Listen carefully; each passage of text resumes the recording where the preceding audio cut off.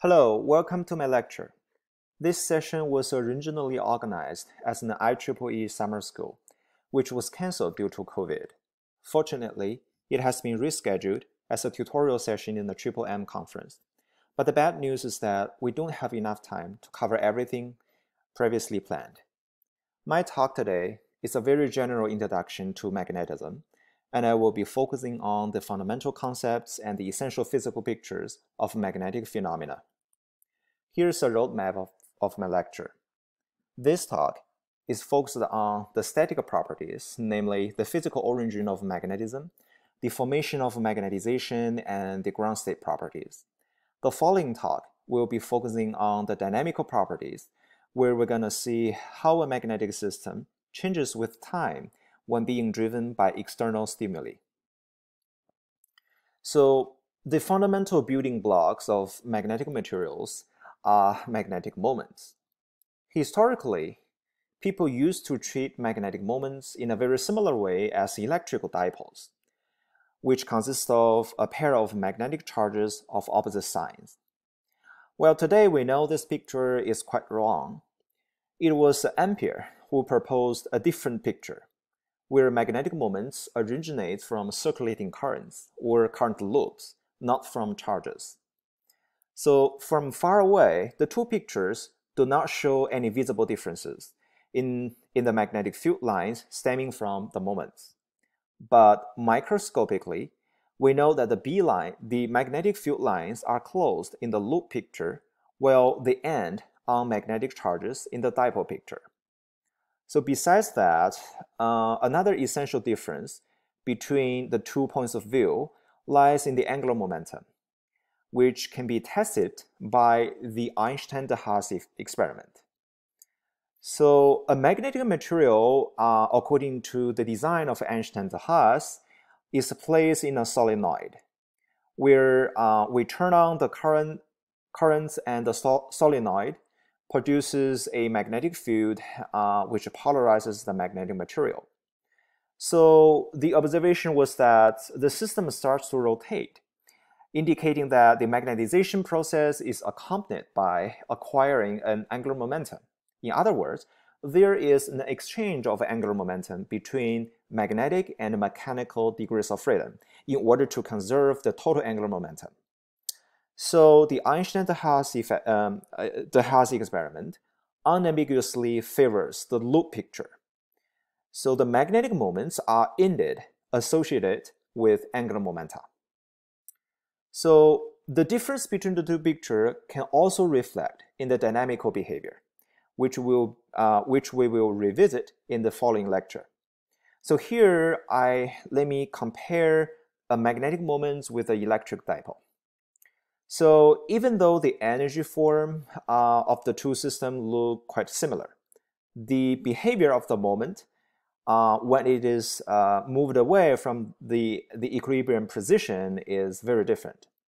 So the electric dipole P gonna oscillate back and forth around its equilibrium position, whereas the magnetic moment will precess around the magnetic field, because the torque produced by the magnetic field is perpendicular to both the magnetic field and the magnetic moment.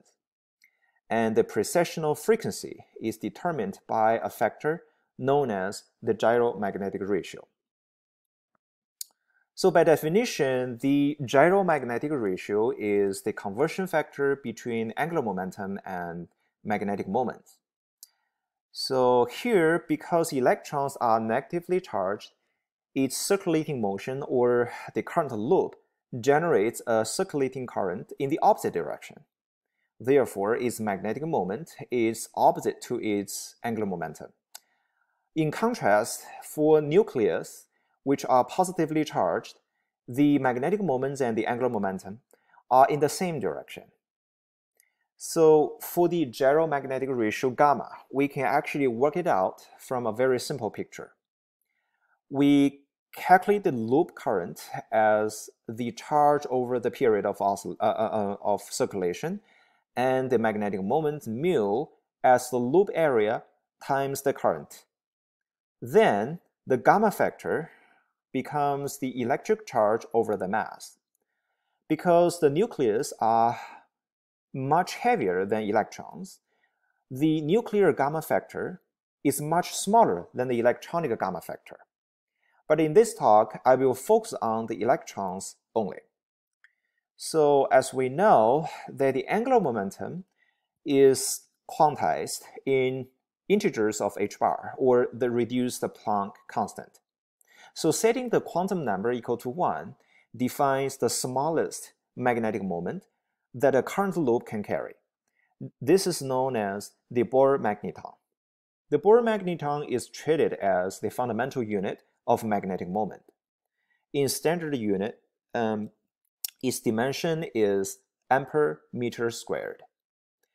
So with the definition of Bohr magneton and magnetic moment, the magnetization, which is the central quantity of this talk, is defined as the volume density of magnetic moments.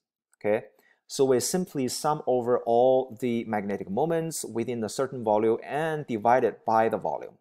So the volume density of magnetic moments is defined as the magnetization. Okay, and the dimensions of magnetization turns out to be ampere per meter. So here I give the typical values of magnetization in transition metals, which is typically on the order of 10 to the 5th to 10 to the 6th ampere per meter. Okay.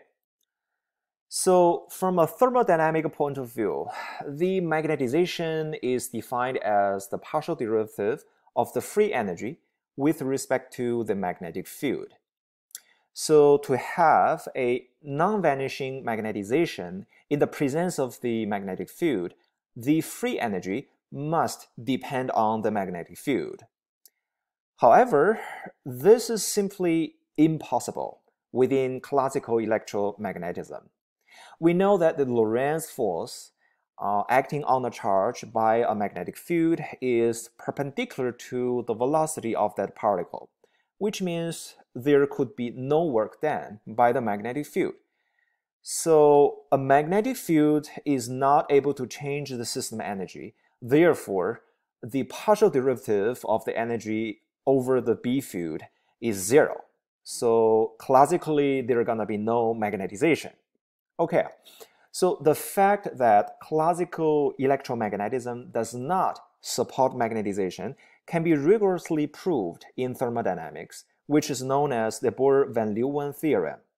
But today, time-wise, again, I won't go into the details of the proof, but a simple understanding is that when calculating the partition function, the magnetic field can be always eliminated through coordinate transformation. So the free energy is indeed independent of the B field. So, okay, classically there's no magnetization. Then to study magnetism, we have to resort to quantum mechanics. In quantum mechanics, every physical quantity becomes an operator. So is the angular momentum. And the angular momentum operator arrow satisfies certain commutation relations, which is written here. So the orbital motion of an electron or a current loop is now specified by two distinct quantum numbers. And those quantum numbers are the angular momentum quantum number arrow, which we know can take the natural numbers. And each of the number corresponds to a particular orbital.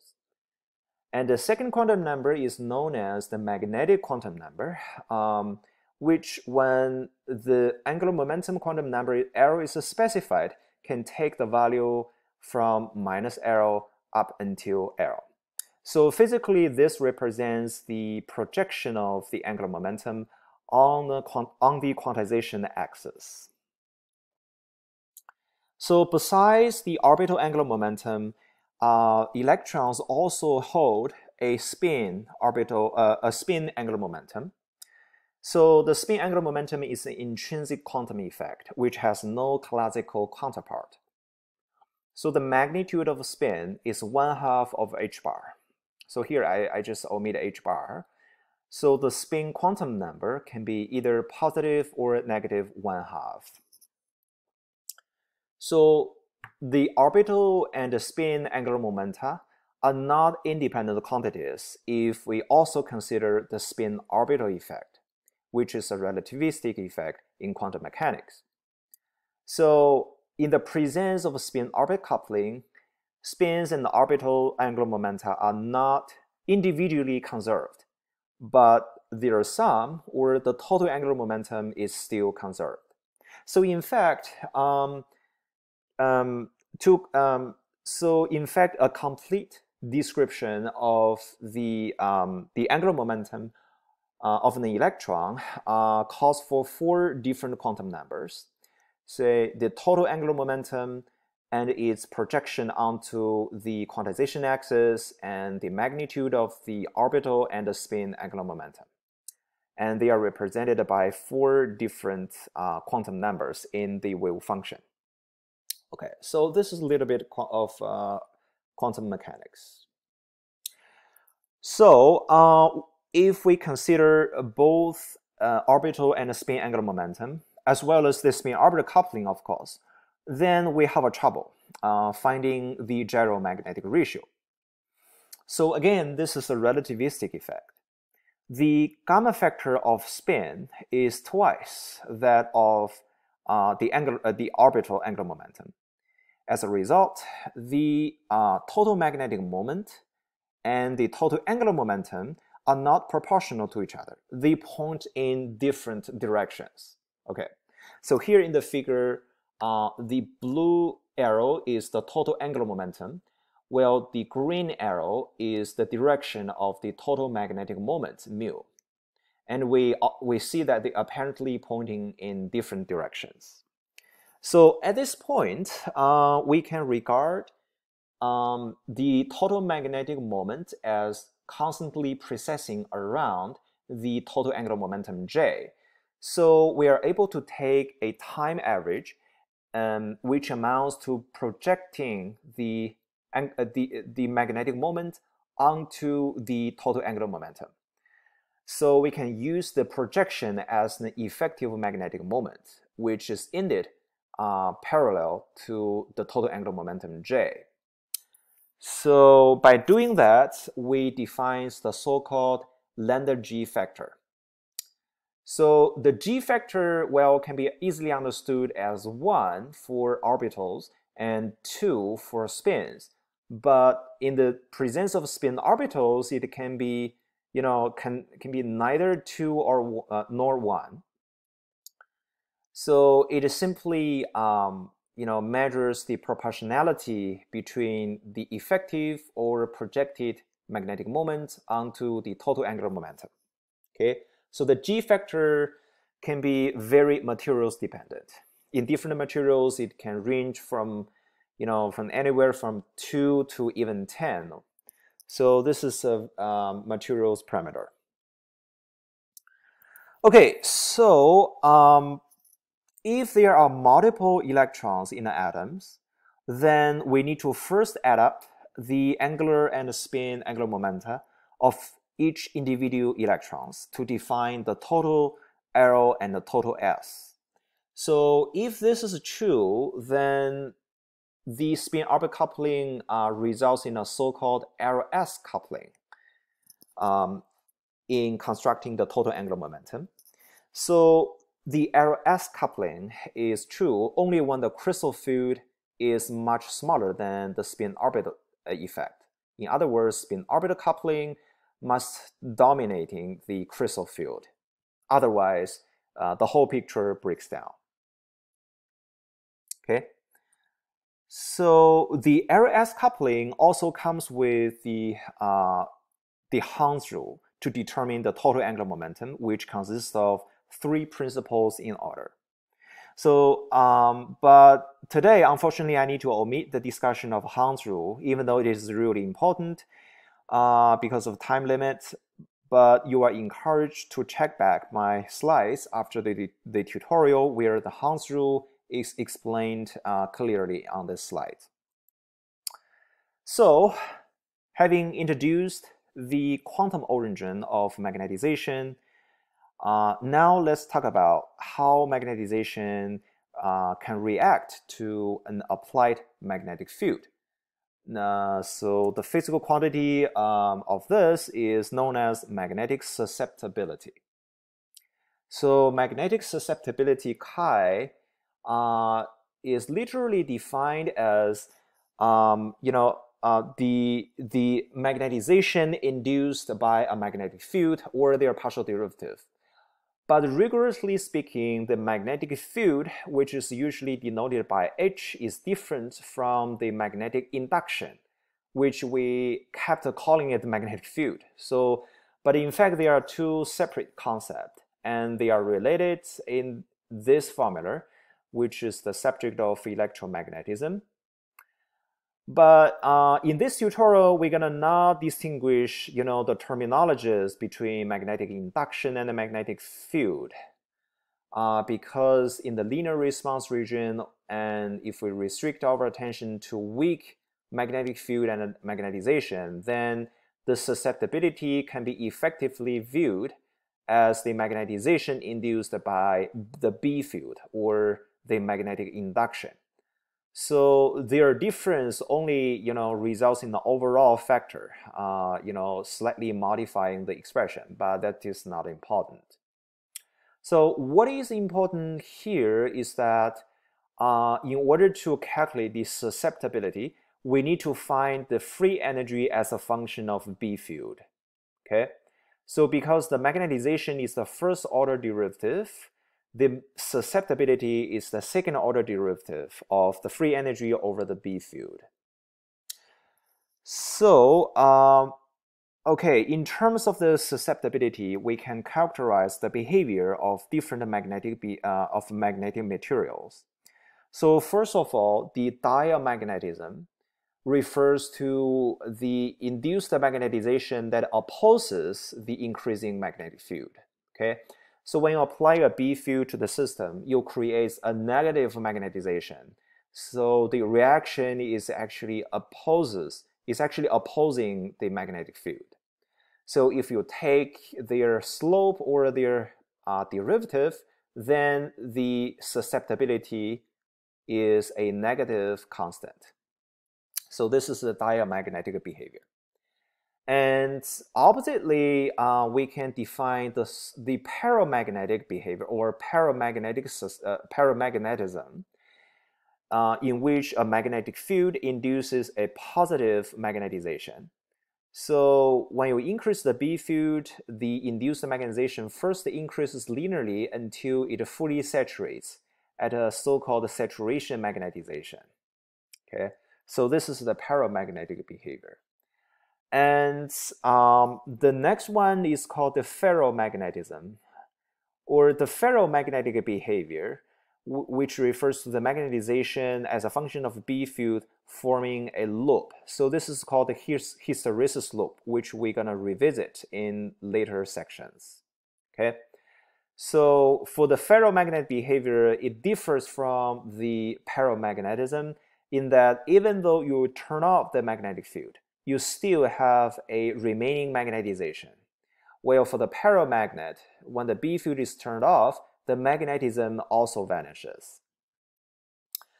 So of all those magnetic behaviors in terms of susceptibility, the diamagnetism is universal. But in terms of the absolute values, the diamagnetism, the diamagnetic susceptibility is typically much smaller than the paramagnetic susceptibility.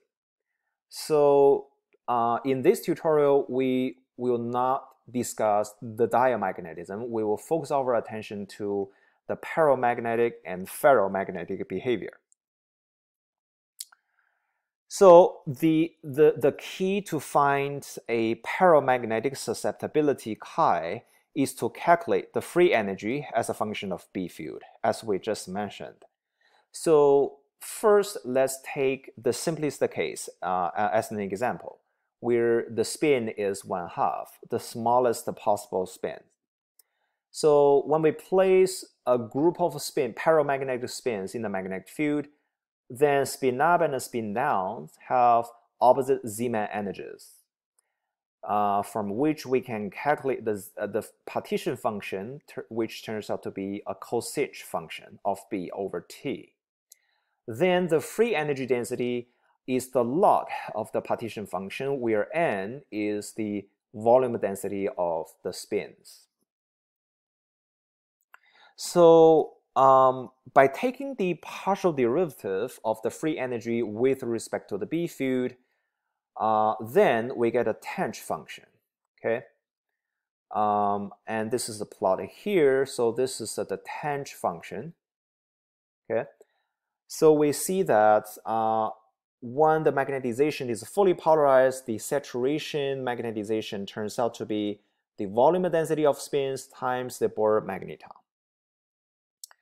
So at the small field, okay, the magnetization increases linearly with respect to the B field, and the slope of this curve for small B field can be extracted by taking the Taylor expansion of the tanh function.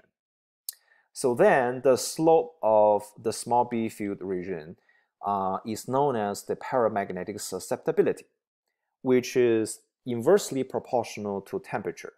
And this curve is known as Curie's law. So the take-home message here is that paramagnetic susceptibility, according to Curie's law, is inversely proportional to the temperature, okay? So we can generalize the model and proceed with larger spins, which usually includes not only spin but also orbital angular momentum. So we can just follow the same procedure and calculate the free energy. Now the tanh function becomes a much complicated function known as the Brillouin function. So the Brillouin function, even though this is very complicated mathematically, graphically it just looks like a tanh. Okay, so here I plotted, you know, the Brillouin function for different values of total spins, from 1/2 to 1 to 2 all the way to infinity. So when the spin becomes 1/2, then the Brillouin function reduces to a tanh function. And when the spin becomes infinity, it approaches what is known as the Langevin function. But no matter what the spin value is, the curve just looks quite similar. Okay. So again, as what we did for spin 1/2, we can Taylor expand the Brillouin function for small B field. And again, by doing so, we can determine the Curie's law of the paramagnetic susceptibility. So the Curie's law is quite universal. So the paramagnetic susceptibility is simply inversely proportional to T. So the only difference between systems of different spins is the proportionality constant. Okay. So here's a diagram of the paramagnetic susceptibility across different elements, and we see it really spans a rather wide range. Okay. So particularly, we are interested in those transition metals, okay? Those are transition metals. And we see that for iron, cobalt, nickels, the paramagnetic susceptibility can be orders of magnitude larger than other transition metals. And so at a particular concentration rate, the iron-nickel alloy reaches the maximum or the optimized susceptibility. And this is known as a permalloy. So perm refers to very sensitive, very susceptible, which means the material is very easy to polarize by a magnetic field. So strictly speaking, the permalloy is not a paramagnet, but it's actually a very soft ferromagnet. But because it's too soft, it can be easily magnetized and polarized by a very small B field. So the behavior resembles paramagnetism. Okay, so far we have ignored the interactions among different spins. Namely, different spins are viewed as independent from each other. But in magnetic materials, spins are not independent. They are strongly coupled. And it is the exchange interaction among different spins that leads to the formation of magnetization. So in the following section, we're going to study the spin interactions or the exchange interactions. So the simplest type of exchange interaction is known as direct exchange, where neighboring atomic spins have a direct overlap. So electrons can freely hop between neighboring spins and play the role of messengers. So neighboring spins can communicate via those messengers or electrons. So the direct exchange can be determined by minimizing the Coulomb's interaction while respecting the fermionic statistics of electrons. So in simple words, we should minimize the Coulomb's interaction while respect the Pauli's exclusion principle. And the consequence is that the total wave function, which consists of the spatial wave function and spin wave functions, must be antisymmetric. So to realize this, either the spin components or the spatial component should be antisymmetric with respect to particle exchange. So we only have two choices. So then minimizing the Coulomb's energy can determine which one has a lower energy, so it selects out the spatial part of the wave function. Then because of the antisymmetry requirement, the spin part of the wave function will be automatically selected. So as a result, well, even though the spins, do not, talk to each other directly, because they can only communicate via the mediators, and the underlying mechanism of determining the spin orientation is purely electrostatic, which is a Coulomb interaction. But the overall interaction can be expressed effectively as a spin-spin interaction, and this is known as the Heisenberg form. So the Heisenberg interaction is quite universal. Regardless of the microscopic details, the effective spin-spin interaction always ends up with a Heisenberg form. So here, depending on the sign of the Heisenberg exchange interaction, we can classify materials into ferromagnet and antiferromagnet. So because the direct exchange interaction is very sensitive to the interatomic spacing, okay? So that's why different materials have quite different Heisenberg J, based on their interatomic spacing. So in comparison, the dipole-dipole interaction can also couple neighboring spins, but its magnitude is 3 orders of magnitude smaller. Okay, so it often the dipole-dipole interaction only produces a negligible effect. So if electron orbits of neighboring spins do not directly overlap, spins can still talk to each other via a non-magnetic centers, and this is known as the indirect exchange. So there are 2 different types of indirect exchange. The first type is the super exchange, where spins can communicate through non-magnetic centers. So here, the oxygen plays the role of non-magnetic centers, where the p orbital electrons can play the role of mediators and connects the 2 neighboring spins. Okay. So super exchange interaction is a pervading mechanism in transition metal oxides, which are typically insulating materials.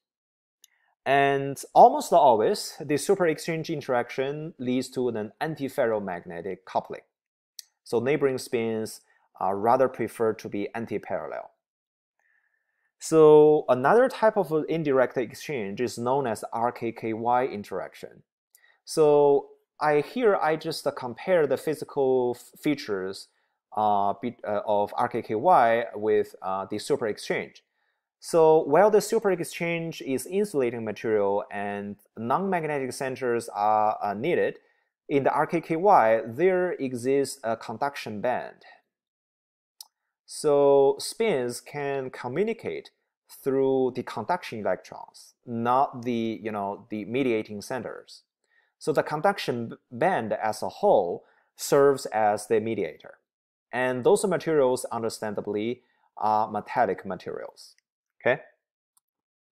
So a fingerprint or a prominent feature of RKKY is that the resulting Heisenberg exchange parameter J exhibits an oscillating feature. So here, this is a plot of the RKKY exchange as a function of interatomic spacing. And we see that it fastly oscillates as a function of the interatomic spacing. So that means the magnitude of this RKKY is very sensitive to the crystal structure. If we compress the crystal or stretch it, we can even change the sign of the exchange interaction. And this feature, is what underlies a bunch of very interesting physical behavior. Okay. So if the mediator or the mediating electrons are also subject to spin orbital coupling, then besides the Heisenberg form, the exchange interaction also acquires a so-called Zaloshinsky-Maria interaction, or simply DMI. So the DMI depends on the cross product of neighboring spins. Okay, so when we exchange the two spins, then we got a minus sign. While for the Heisenberg exchange, we got the same sign. So that is why the DMI is also known as antisymmetric exchange interaction. In the DMI, the D vector is the key variable. Okay, so the D variable defines a plane in which the two spins favors a perpendicular alignment. So in comparison, the Heisenberg interaction prefers their either align or anti-align, while the DMI prefers them to be perpendicular. So the two mechanisms usually compete with each other. So in order to have a DMI, certain symmetry has to be broken. And specifically, the inversion symmetry in the crystal must be broken in order to have an antisymmetric exchange. So to determine the D vector in real materials can be really difficult, but here I would like just to list a few simple examples. So here, if the super exchange center, let's say the oxygen atoms, is displaced to one of the directions so that the atomic bonds now has a non-zero angle, then the dm vector is in the direction of the cross product of the atomic bonds. So which in this case pointing out of my screen. And a similar thing happens for the interface. So on the interface, we know that the interfacial normal is a special direction. So because of this mirror symmetry breaking, the super exchange centers can be deflected, just similar to this one. So because of that, the D vectors is a direction in plane, but in plane and perpendicular to the to the lines connecting the two atoms. Okay. And here, well, this is recently caught a lot of attention in 2D materials.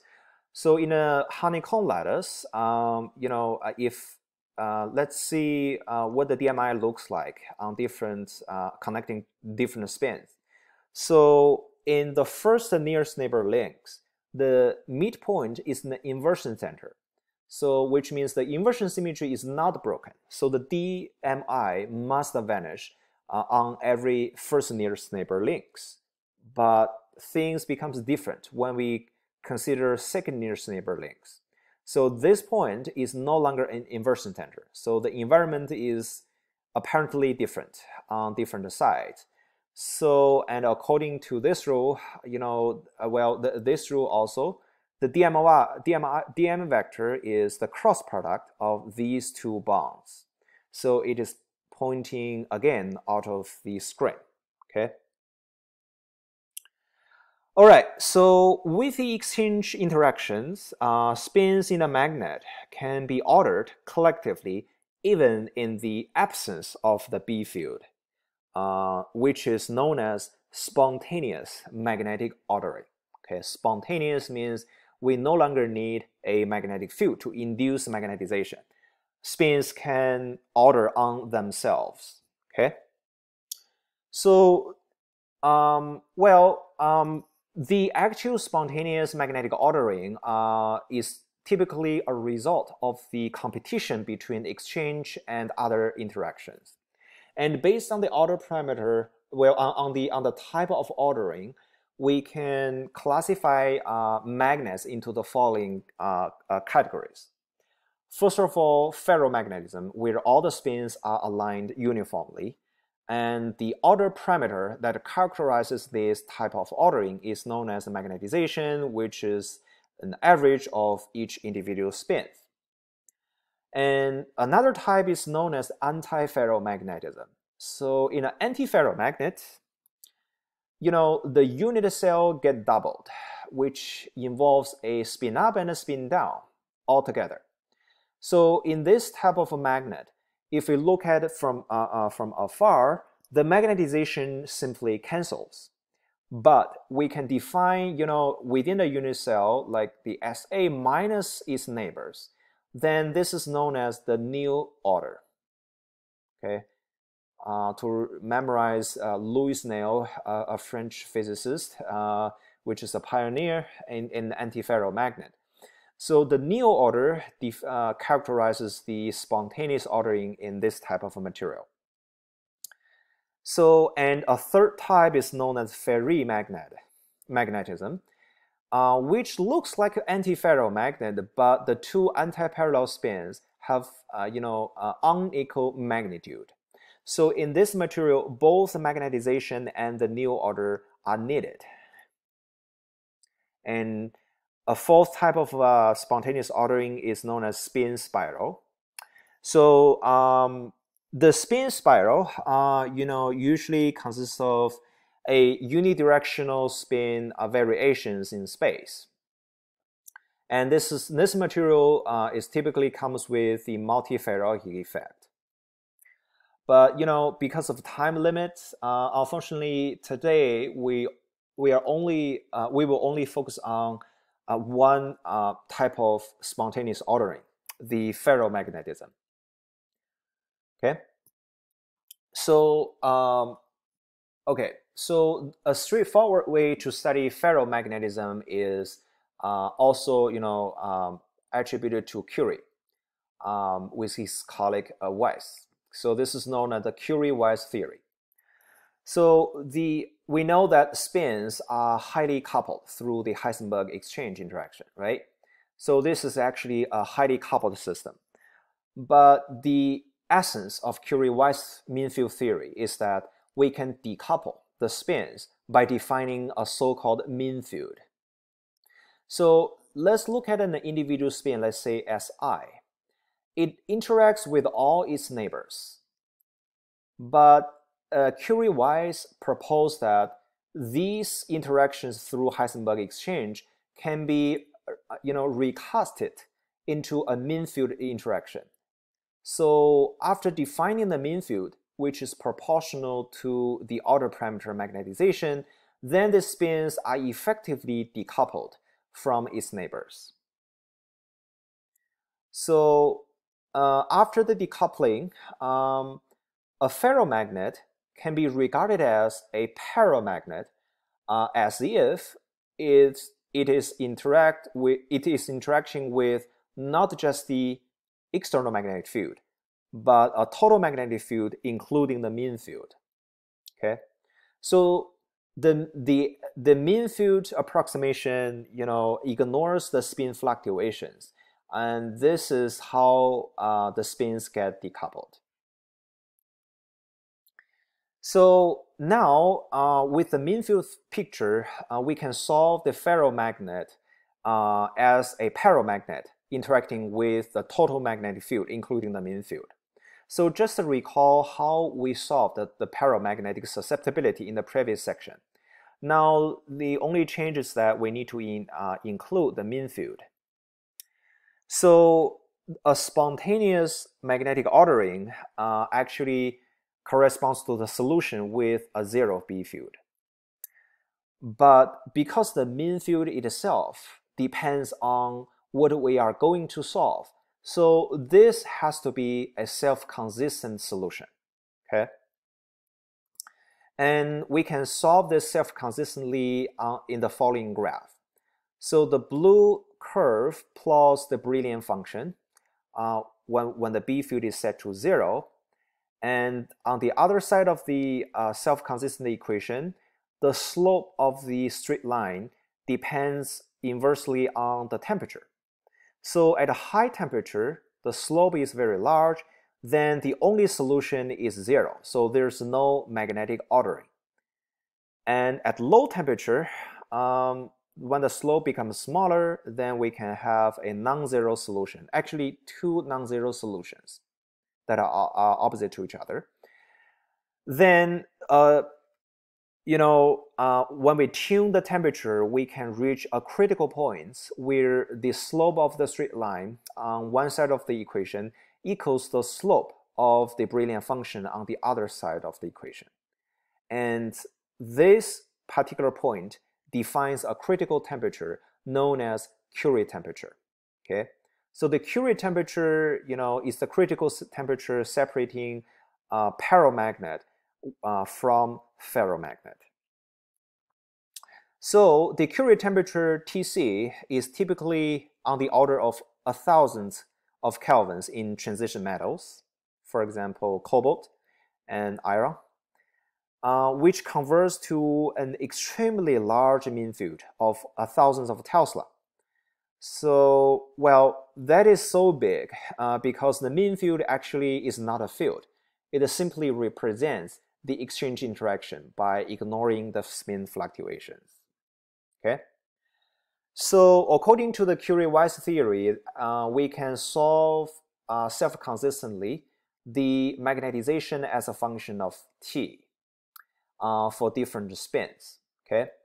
So for different spins, the curve looks actually quite similar. But the mean field theory fails when we push to the 0 temperature. So the asymptotic behavior of the magnetization when we go to 0 temperature, then the mean field theory does not agree with experiment very well.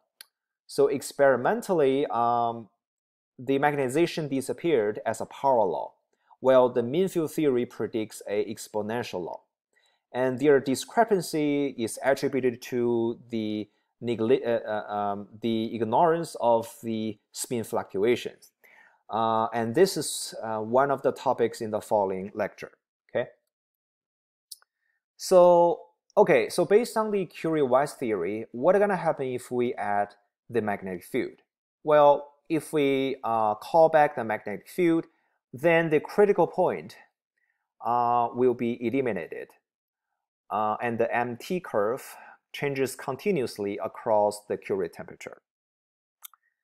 So, and this is because the straight lines in the self-consistent equation are shifted by the magnetic field. Well, this is a technical detail. Let me proceed to the susceptibility. So based on the Curie-Weiss theory, actually we can calculate the paramagnetic susceptibility above Tc. Okay, so this is a ferromagnetic phase, this is a paramagnet. And we see that the paramagnetic susceptibility above Tc diverges asymptotically when the temperature approaches the Curie temperature. While in the pure paramagnet, in which the exchange is completely ignored, the susceptibility diverges at 0. Okay.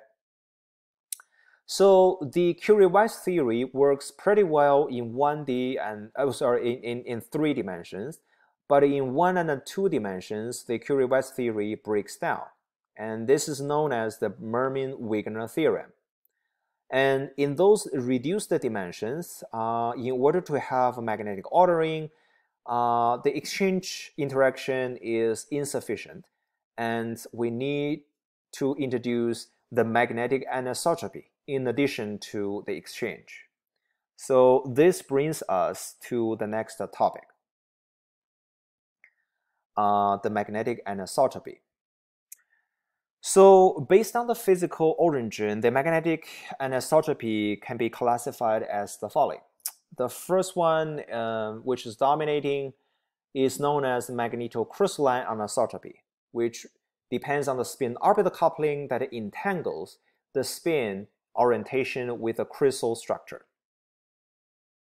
Okay, geometrically, the anisotropy is a uniaxial energy term, which means the spins are equally happy when it's being parallel or anti-parallel to a particular direction. So, well, I should say that when the anisotropy constant is negative, this is the easy axis direction. But when the parameter is positive, this is a hard axis, which defines a easy plane perpendicular to the hard axis. In materials, when the hard axis exists, another easy axis usually coexists. For example, in nickel oxide, the 111 direction is a hard axis, so the 111 plane is an easy plane. Well, within the easy plane, the 112 bar direction is an easy direction. So that's why the spins are lying in the 111 direction and pointing in the 112 bar direction. So another type of anisotropy is known as the cubic anisotropy, where the energy depends on the directional cosines of the spin with respect to the crystal direction. For example, in nickels, the 111 direction is an easy direction, and the 110 direction is a hard direction. So that's why when we polarize a nickel, if we do this along 111 direction, the magnetization, quickly approaches saturation. Well, if we do this along the hard axis, the increase of magnetization becomes much slower. So another physical mechanism of magnetic anisotropy is the Doppler field effect, and this is known as the shape anisotropy. So just to recall the difference between magnetic induction and a magnetic field. Well, the magnetic induction is divergenceless. The magnetic field can be stemming from the where the magnetization becomes discontinuous. For example, on the boundaries. So the divergence of magnetization plays the role of artificial magnetic charges. For example, in a magnetic thin film, if the magnetization slightly canted out of the plane, then it creates artificial magnetic charges on the opposite side of the interface, which generates a magnetic field that tends to drag the magnetization back into the plane. Okay, so this is known as the demagnetization field. Okay, so the demagnetization field amounts to a hard axis perpendicular to the film. Okay, so that's why in thin film magnets, magnetization usually lies in the plane because of the demagnetization effect as a shape anisotropy. All right, so having very briefly introduced the magnetic anisotropy, a direct consequence of considering anisotropy is that the MH curve becomes a hysteresis loop. Okay, so let's consider initially I let's consider a non-magnetic material, then we polarize it into saturation. But the interesting thing is, even if we turn off the magnetic field, there's still a remaining magnetization known as remnant magnetization. So in order to fully undo the magnetization, we need a finite negative magnetic field, which is known as the coercivity field, or simply coercivity. And if we continue to increase the negative B field, then we can reach negative saturation. And then if we sweep the magnetic field back and forth, we can complete the hysteresis loop. So the hysteresis loop is a fingerprint feature of both the spontaneous magnetic ordering and the existence of magnetic anisotropy. So no anisotropy, no hysteresis loop. It's that simple. So depending on the width of the hysteresis loop characterized by the coercivity field, we can classify magnets into soft and hard. So like I just mentioned moments ago, the permalloy is a very soft magnet, which means the hysteresis loop of permalloy should be very, very thin. Okay, so as the years goes on, engineers have made a wide range of the coercivity field. So now soft magnet can become very soft, and hard magnet can become extremely hard. Okay. So time-wise, let me just skip the last type of anisotropy, which is known as exchange anisotropy, or also known as exchange bias. So, well, let me just briefly comment on it. So if we attach a ferromagnet with an antiferromagnet, then if we apply a magnetic field and suddenly cool down the material to below the ordering temperature of the antiferromagnet, then we can shift the loop to one of the directions dictated by the applied magnetic field. And the shift of the hysteresis loop is known as exchange bias. So the exchange bias effect is still an open question. Okay. So the actual magnetization process, I mean, the move on the loop is actually more complicated than we expected. So what actually happens consists of the domain wall motion. So the magnetic materials can break into multiple domains, and in the presence of a magnetic field, the domains with the same direction as the B field will continue to grow and finally eat out the other domains.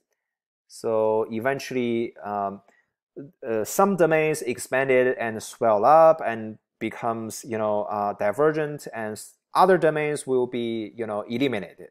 So the magnetization process actually involves the domain wall motion. So the boundaries is known as domain wall. Okay, and now the domain wall brings us to the last topic today. So the domain walls, well, in order to see why there's domain walls, we need to again look into the energy competitions. So the exchange interaction prefers uniform spin orientation, but the dipolar interaction favors opposite spin directions. So the two mechanisms actually compete. In small systems, the exchange interaction wins because it is much stronger than the dipolar interaction. However, in large systems, the dipolar interaction can win the competition because it is a long-range interaction, while the exchange is actually a short-range interaction, only between neighboring atoms. So here's an illustration for a very large magnet. The dipole-dipole interaction, prefers the magnet to breaking into different domains. So by breaking into multiple domains, then we can actually minimize the dipole-dipole interaction, even though we paid energy penalty for the exchange interaction on the domain walls, separating different domains. So if we zoom in on the boundaries separating two domains, then we get a smoothly varying spin texture known as domain wall.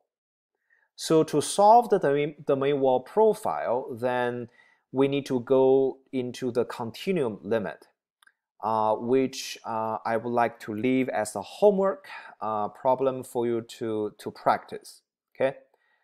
So let me just jump into the conclusions of the profile of the domain wall. So this is a typical soliton profile of a magnetic domain wall, where the lambda is known as the domain wall width, which is the square root of the exchange interaction over the anisotropy. Okay, so the domain formation is a result of the competition between the exchange and the dipolar interaction. But to determine the specific profile of a domain wall, the exchange actually competes locally with the anisotropy, and their competition determines the domain wall width. So I believe that in the IEEE conference, you will be repeatedly encounter the concept of Bloch walls and the new walls. They are two fundamental types of domain wall solutions. So in the Bloch wall, the spins continuously change its orientation within a plane perpendicular to the moving direction, while in the new wall, the spins changes within the plane that involves this the direction connecting the two neighboring domains. Okay. So this is the last slide, and I'm running out of time. So the domain wall can be actually regarded as a one-dimensional topological defect. And in that sense, we can generalize the idea of magnetic domain wall into higher dimensions. Okay, so in 2 dimensions, the topological defects can come in the form of magnetic vortex and the magnetic skyrmion. So simply speaking, for magnetic vortex, the magnetic spins are restricted to, in the plane except at the very center. While for skyrmions, the magnetic spins is allowed to pointing in any direction in space, and there's no singularities in the center. So this is some 2D magnetic skyrmion. And in 3D, things becomes more complicated. So we can have a magnetic monopoles and the recently proposed Hopfions. But I'm not gonna go into those topics. I just listed here so that you may encounter those concepts in the IEEE conference.